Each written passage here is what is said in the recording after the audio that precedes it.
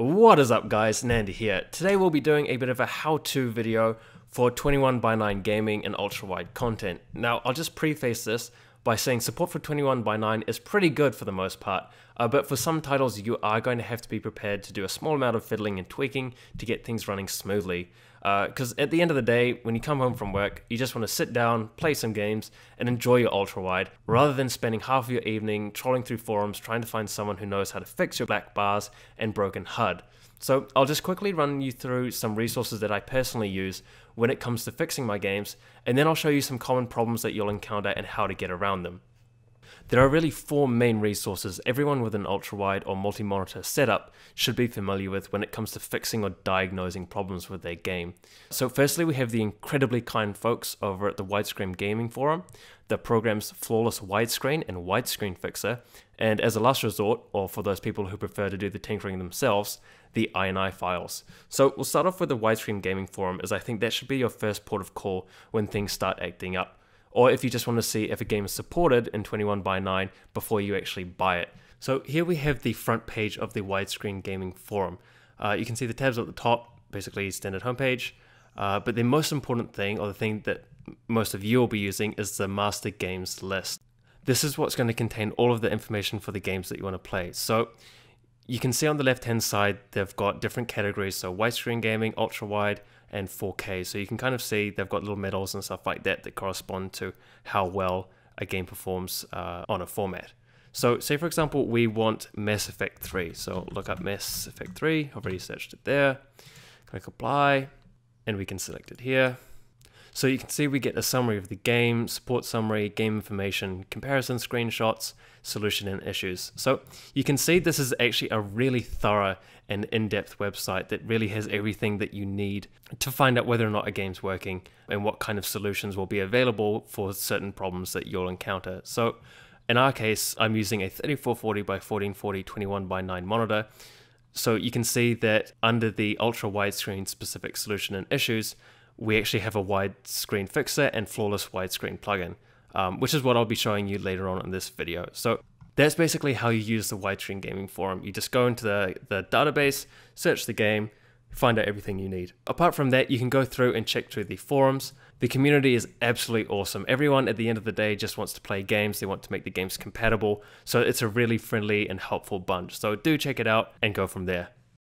After you've checked out the Widescreen Gaming Forum, the second most important resource, and well, really the most important resource you have, is Flawless Widescreen. And I can honestly say this program has saved me so much blood and tears when it comes to getting games to work. This guy is an absolute legend. And if you are rocking a widescreen display and use the software, please consider donating to this guy. He's made the software so easy to use, and it really is just like plug and play.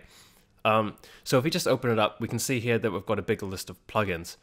These are all the supported games that the widescreen fixer will actually fix. So I've only ever used it for 21:9 gaming on a single monitor, but it apparently works very well with multi-monitor as well. So when you want to play a game and it's not working, you should open Flawless Widescreen first, see if it's got a plugin. You can then select the plugin that you want to install. In our case, it's the Mass Effect 3 plugin, and click on it and it'll download for you. It will do all the updates and loads automatically without you having to actually install anything. So as I said before, this program is boss. Once the programs are all loaded, all you have to do is click on the game, load the game as normal with Flawless Widescreen open, and it'll just work. For almost everything I've tried, that's all you have to do. It's that easy. So while Flawless Widescreen is open, I'll just give you a quick demonstration of what the game is like before Flawless Widescreen works and after Flawless Widescreen works. So we'll start off with Ori and the Blind Forest, which is, to be honest, one of my favorite games, just purely because of how pretty and gorgeous it does look. So you can see that we've got black bars on both the left and right hand side of the screen. So this is what's going to happen if the game doesn't support 21:9. It'll actually default to a 16:9 setup straight off the bat. So this is the fix not enabled. When we do move to the fix, you can see that it fills the entirety of the screen, and there's nothing wrong with the image whatsoever. The menu is still nice and centered, there's no weird scaling with the HUD, it just works. And that really is how easy it is to use Flawless Widescreen. It's plug and play, it is beautiful.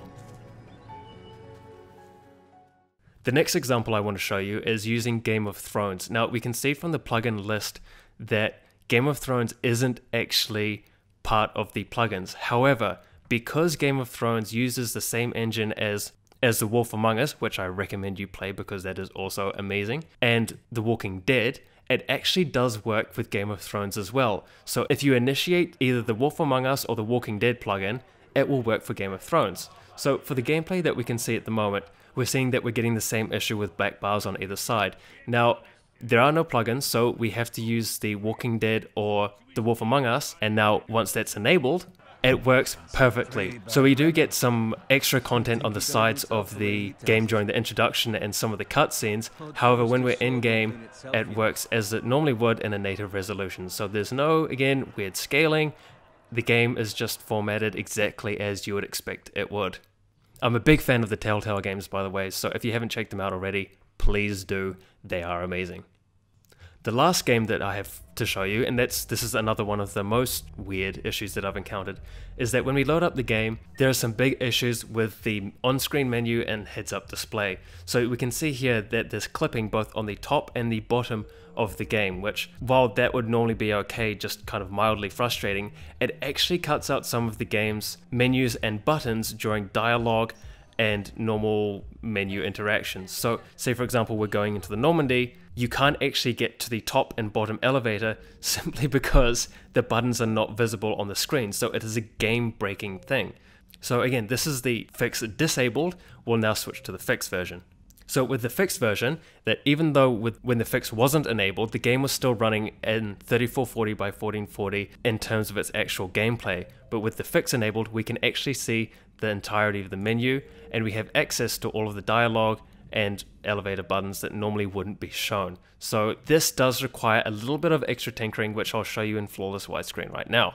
So if you do encounter problems such as the heads-up display or the main menu not actually scaling properly, you can go through to the settings here in configuration, and you'll be able to find under display detection, you can actually manually override what flawless widescreen is actually doing. So just to quickly go through what each of these does, the width and height obviously set the resolution of the game.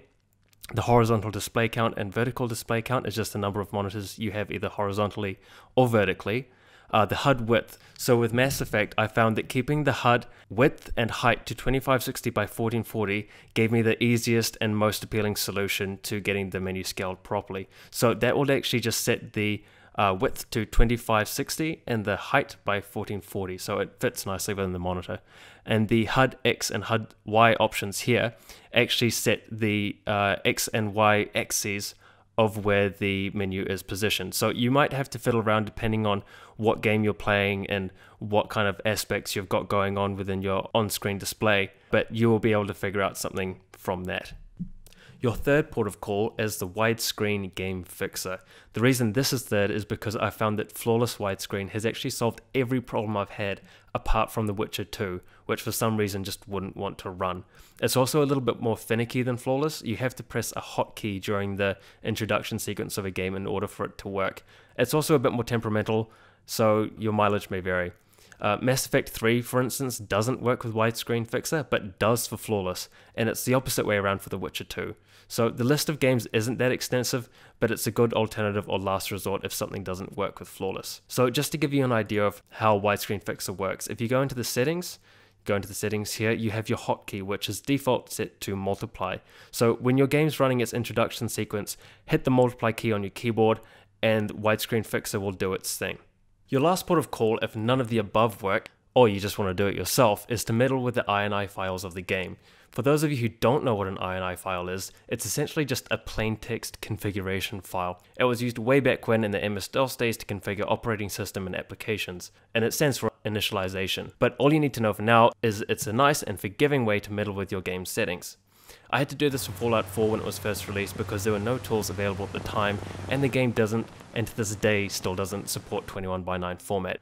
To edit the INI files, you need to go into your Documents folder of your OS drive, and you'll find the INI files somewhere within the game directory that's already in there, or within the My Games tab. The good thing about INI files are that if you do mess something up, you can always delete them, and they'll be automatically generated the next time you start the game up. It just won't have any of your previous modifications. When I do this, however, I normally copy the INI file, rename the copy version, and then modify the original. That way if something does go wrong, I have a backup. If we check out, say, Fallout 4, for example, you can see that it's not actually that scary. It's just a text document full of variable names and values, and you can change each of these as you please. But it is best to do some research as to what you're actually changing. I know for Fallout 4, it has multiple INI files that you need to change in order to make your modifications stick. Normally it's not that complicated, but it's Bethesda, so I guess it's just expected. So you can see that within the Fallout 4 prefs.ini, we can change the default field of view for first and third person, the resolution size, depth of field, lens flare, and well, basically everything here. And that wraps up the how-to guide for ultra-wide gaming.